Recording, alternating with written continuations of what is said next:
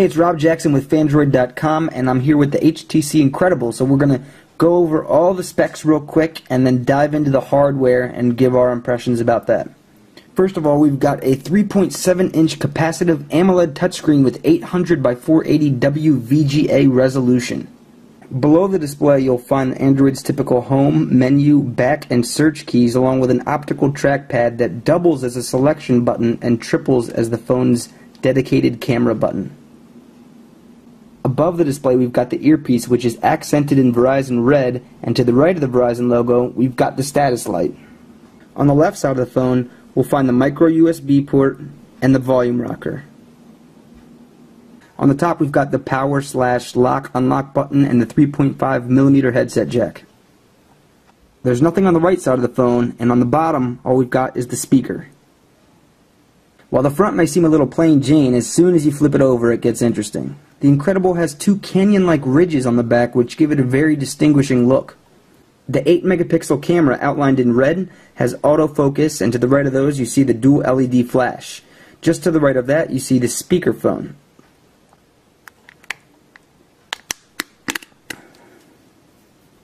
Snapping off the case reveals a whole lot of red, and you've got the micro SD slot here, which holds up to 16 gigabytes, as well as the 13 milliamp battery, which is removable. The guts of the Incredible include a 1 GHz Snapdragon processor, 512 megabytes of RAM, 512 megabytes of ROM, and 8 gigabytes of onboard memory. So that's the tour of the house. Now, how do I like it? Personally, I think that the hardware alone puts the HTC Droid Incredible at the top of the heap in terms of America, at least for now.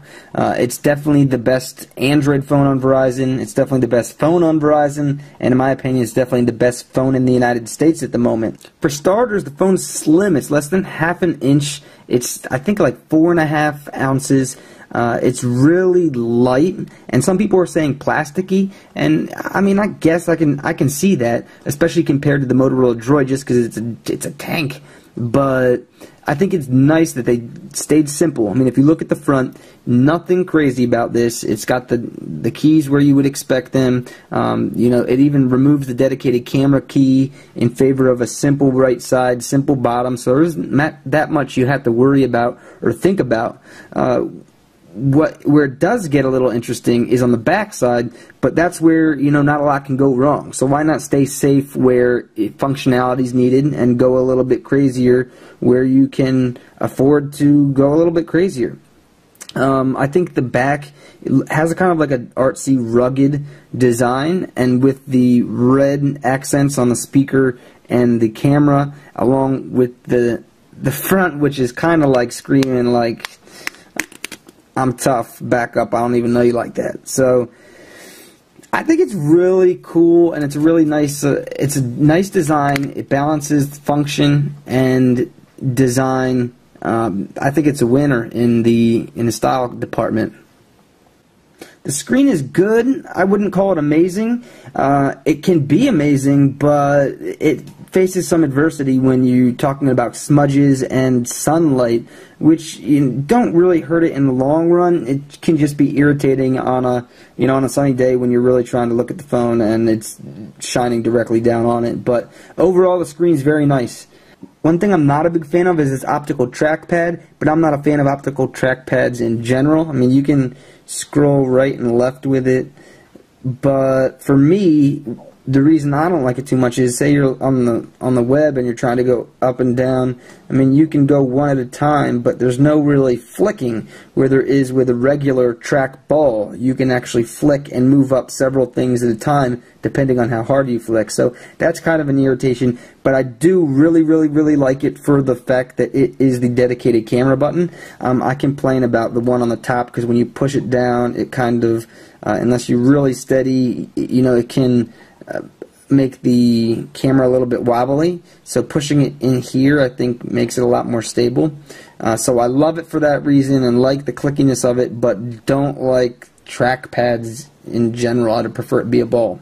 The fact that the camera has 8 megapixels is awesome. I think once you start getting up to 10 and 12, that's probably the limit of what you really need, unless you're planning on taking huge posters with your phone, but the 8 megapixels are really, really nice feature to have. Of course, the dual LED flash is great, and autofocus is kind of a necessity if you're planning on doing any picture taking with your phone, so it's good that it has that. The interesting thing here is this canyon that we talked about. The top, or like volcano here, is the extra camera. So if you're laying this flat down, it goes camera lens first, which I mean, I'm not sure it will be a problem, but it's a little bit interesting, and it'll be interesting to see how that plays out in the long-term durability of the phone and the camera. One good thing about this is because this side is raised, both the canyon and the camera, you've got this valley here, and the valley is the speakerphone. So when this is laid down, there's a little bit of air. There's a pocket right there. So the actual sound of the speaker is able to gain a little more distance and vibrancy. So the speaker is actually really good on this phone. It's not overwhelmingly loud or super loud, but it's fairly loud and it's nice and clear. One thing I found a little odd was the micro USB cable looks like it's a weird kind of shape, and it doesn't look like this really fits in there, because this has like a U shape to it, whereas this is just more flat, and the way that it looks like it should go in, it doesn't go in. It actually goes in the other way, or at least it looks to me, which I found a little bit odd, but just make sure you're careful when plugging this in for the first time, or in general, that you're not really trying to shove it in there, because it's easy to get confused which direction it goes, and you don't want to damage the phone. The 3.5mm headset jack on this is really nice, and just a little heads up, it comes with FM radio if you plug in a headset, so we'll get into that a little later in the review, but that is awesome if you ask me.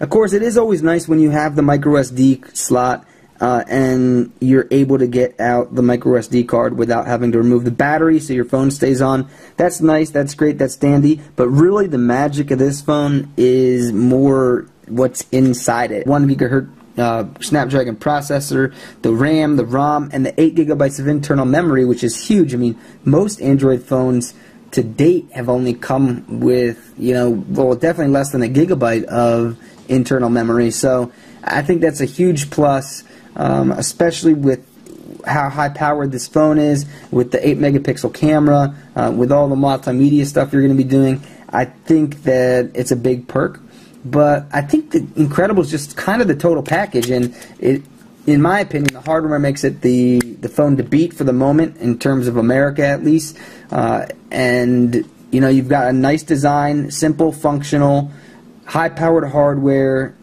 fast specs. It's the real deal. So there it is, ladies and gentlemen, the HTC Incredible hardware.